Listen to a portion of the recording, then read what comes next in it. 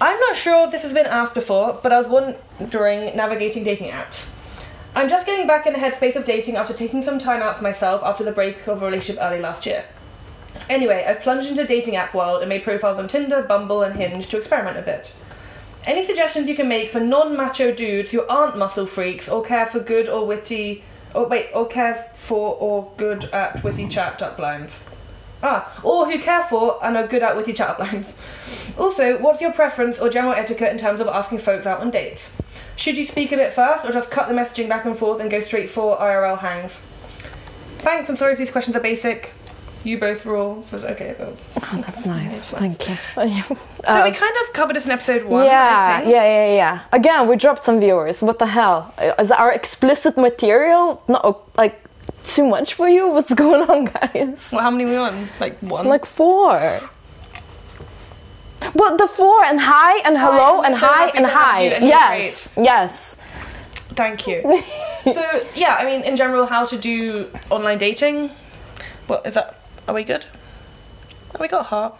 Oh, a little comment as well. It says, I have to go home and A has a great ring to it. Thank you. Thanks, yeah. We're probably going to rebrand at some point.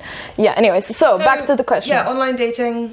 Yeah, so we sort of covered online dating a little bit in the last episode because someone was asking explicitly about it. I mean, what's interesting is that clearly this is a thing that a lot of people have anxiety about, how to do online dating, and so it's good that we're talking about it like more often, I guess, because yeah, like it's come up so many times that everyone is freaking out, like, you know, the lack of IRL actual meetings, and this is where people are turning to. So. Yeah, I think we are so busy in our lives and no one really wants to be just on another platform and that, so I would say that as soon as you can jump on the IRL aspect of it, the better. The sooner the better. Yeah, because he was asking, they were asking whether to message back and forth or just ask a question. I'm always in favour of just asking a question, but because I'm a woman, if I just say like, hey, cut the chat, let's go for a drink, it's not a threatening or dodgy thing to do.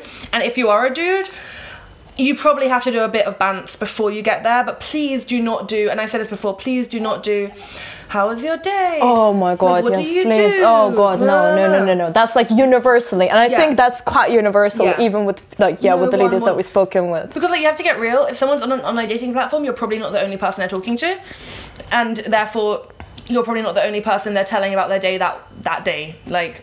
Yeah. Also, you can totally ask the person, being like, "Hey, why are you on this platform? Like, what is it that you'd like to get out of this?" Well, I mean, maybe there's a cuter, flirtier way to ask that, but basically, "Hey, so what do you? What is it that you'd like to get out of this encounter?" And then perhaps they would, if they're like, "Oh, just someone to talk to," or like someone to fuck. Again, there's like you would sort of or a relationship potential. I don't know. Basically, you then understand how to even navigate that particular encounter. Yeah, because I've gone on Tinder for both. Like I've gone on Tinder for a relationship and I had one and it was great, and I've also gone on Tinder for a fuck and I had one and it was great. Like, but you can't assume one when you have the other, Yeah.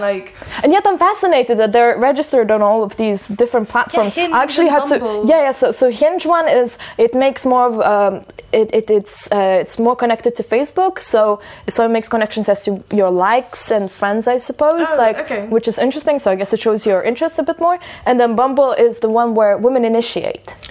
Oh, I was on that for a bit, but I didn't, like, there weren't many people on it when I was on it like 2 years ago, so maybe it's bigger now. It just seems, it's amazing that you're even you're covering so many dating sites at the same time, because that's like a lot of admin as well. I'm wondering if it makes sense to just perhaps focus on one, because I'm also wondering why you're not using OkCupid, because, I mean, maybe I'm like old school or something, but I remember when I was on OkCupid, it was the best one because you could write quite a long, like, personal statement, that's not the word, profile. Well, yeah. And you'd also answered like hundreds of questions, as you had like a real match percentage based on actual things, like. But that's a lot of labor as well. Death penalty and stuff. Yeah, but for me, like, I only want to fuck people who aren't Tories, right? Oh, you see, we had this discussion. Yeah. I don't give a shit. Yeah, but I do. Like, even just for like a shag, I need to know that. And so, like, for me, it was really useful to know that. Okay, we have ethical principles. Like, even if I just want to bang you. So I'm just like curious why you're not using it. So apparently, Hinge is like OkCupid, but like snappier and quicker. Because it shows your interest. But if it's just like Facebook groups that I've liked, and I like. Oh yeah, so then you can tell. Like everyone likes classical art memes. Like classical art memes is hilarious. You'd be surprised. But I wouldn't assume someone that was on my wavelength politically. But then not everyone wants to fuck someone who's on my wavelength politically. Like, I'm realising this. This is why I don't get laid very much. Not from the sounds of the podcast. Yeah, that's true. I'm like, blowjobs, that's how you finger. Like, but no, I'm talking from limited experience. You know how you had a break to get like cigarettes? Can I have a break to reapply my lipstick?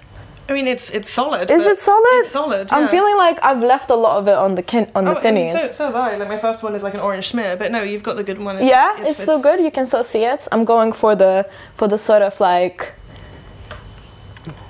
lipstick thing. For the sort of I'm a strong woman. You look like a strong woman. See, I'm going for I'm a 1950s depressed poet. Yeah, I think you got it. Yeah, so okay, so so getting back to the question, I don't know. Thank you so much again for asking, but I think probably we should refer you mostly to our third answer in episode 2. And first answer episode 1, I think, was also about etiquette and online dating. Yeah. Let's see if there are specific bits in this question that would be of importance. Okay, so something about like the fact that they're not muscle freaks, so this is interesting because I have opinions about that too. Yeah.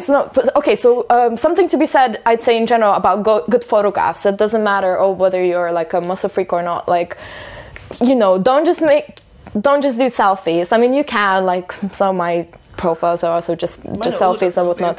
But I don't know, get someone to perhaps do a few good pictures of you, put a little nice filter to it. I mean, I don't know, like, I definitely just skip through, like, the blurry, shitty pictures. No, it has to be a good picture. And I have several ones because, like, okay, I don't like when people have a group of their friends as their picture because I'm like, which one's you? Yeah, that's also, for sure. Like, are you shagging some of these people in a picture? Like, that's what I think, But, like, one of you doing something interesting. Like, for example, one of mine, like, not my first one is just, like, my beautiful face that I took in a toilet. But my second one is me on stage because I do comedy. And so it's, like, it's also a thing for them to ask questions about.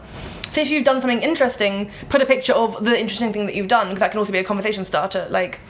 But definitely invest in the pictures. Yeah. I mean, it's vain and terrible to say this, but it's just that's what dating apps are. It just is, and make them. Yeah, I mean, I should probably do like a NHS for Lefties or Anarcho Agony Aunts practical bit where I literally show you on Photoshop how to really, really enhance certain features, how to like hide spots and stuff like that. I don't do it as much as I used to, honestly, like, just because I've, like, given up, like, I just have bad skin, like, and my eyebrow is good, so, like, the contrast is there, is fine. But yeah, there's definitely, I think pictures are sadly very important, and if you can just invest in those, and not necessarily get, like, a professional photographer, because one can see when stuff is fake as well, but, just, like, if you're feeling confident on a night out, just ask your friends to take a few good pictures, and definitely use those. Yeah, and also if you're like talking to a woman or the other person, don't necessarily go for the first thing in their bio. Because for example, I put on my bio once a long time ago that I've since taken off, that I studied history. And then every single person asked me about history and I was like, you know what, I don't fucking care about my degree. Like, well, in general, you don't want to talk about like that deep stuff on a dating app. Yeah, it's like, mate, come up with some funny one-liners, opening shots, like a funny meme that makes yourself seem a bit self-deprecating or whatever. Make yourself seem approachable. Yeah. And like, you don't have to do like the muscle shot because this is where different. But like, if I wanted to date someone, I wouldn't go for the muscle shot. If I wanted to bang, I would go for the muscle shot. I don't know. You like muscles. I'm not really into muscles. I'm more into like a good woolly jumper. Like, if I like a woolly jumper on a muscled body. That's the dream. So if you've got both a woolly jumper and a muscled body, call us. This whole project is literally just a way for us to get. No, that's not true. No, we're both not. Now Reddit, now Kotaku in action is gonna just cut that bit. They're the Reddit bad the people. baddies. Yeah. But we're good. Wait, there was another bit I just read. Yeah, so you've just gone out of a breakup early last year. That sucks. Obviously, that's going to make a dent to your confidence, but it's good that you've plunged into it. Ooh, I have a thought. So in terms of date ideas, I want to go back to the thing that we said at the beginning of the show. There's just. Okay, so I'm definitely using London privilege here, but London can be such an exciting place to be, and there's so many undiscovered little bits, like, you know, bits you can drink between two railway bridges that no one knows of, and, you know, different lakes, or like Shadwell Basin, and just like lots of sexy little bits that, like, nooks, exactly, that no one really knows about, that you can just create really spontaneous, fascinating dates at, that people will just feel like they found something new, you know. I don't know if it's worth it just to go, well, unless it's a hookup, yeah, of course, go Weatherspoons and fucking home, that's fine, you know, but if it's someone you actually want to charm, then... Take them somewhere charming. Yeah, and London is actually fucking beautiful like that. It makes someone feel like you thought about them, if you're like, hey, I'd really like to take you to this thing. Yeah, like, it's a nicer feeling. Go to Parliament Hill and bring some fireworks, you know, something like that, sparklers. You know. Yeah. Champagne, not champagne. Yeah, no, but again, a communal experience. We're all so just wishing of those more in our lives. That something of creating a moment out of it. Yeah. You know, then that would be. There's something really fascinating there. And if you do want to cut the chat and just ask them out on a date, just say like, look, like, I like your profile, if you want to chat more in here first, that's fine, but otherwise I'd really love to get a drink and like get to know you a bit better in person, because, you know, like, fuck dating apps, lol, and like everyone agrees, fuck dating apps. Well, yeah. So like there's a way of getting to meet them quite quickly without coming across like a creep. Yeah, that's doable. And be like, look, I'll organize this nice little outing there, and then you go on like Boris bikes, and perhaps you like throw them into the river. Not that I've ever done that. But if you did, we would not judge.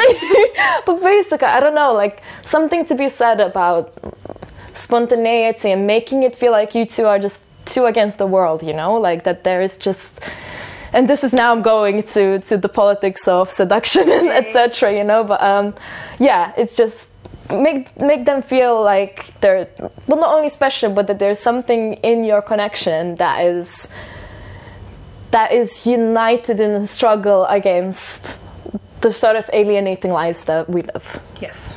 Yeah. That was really nice.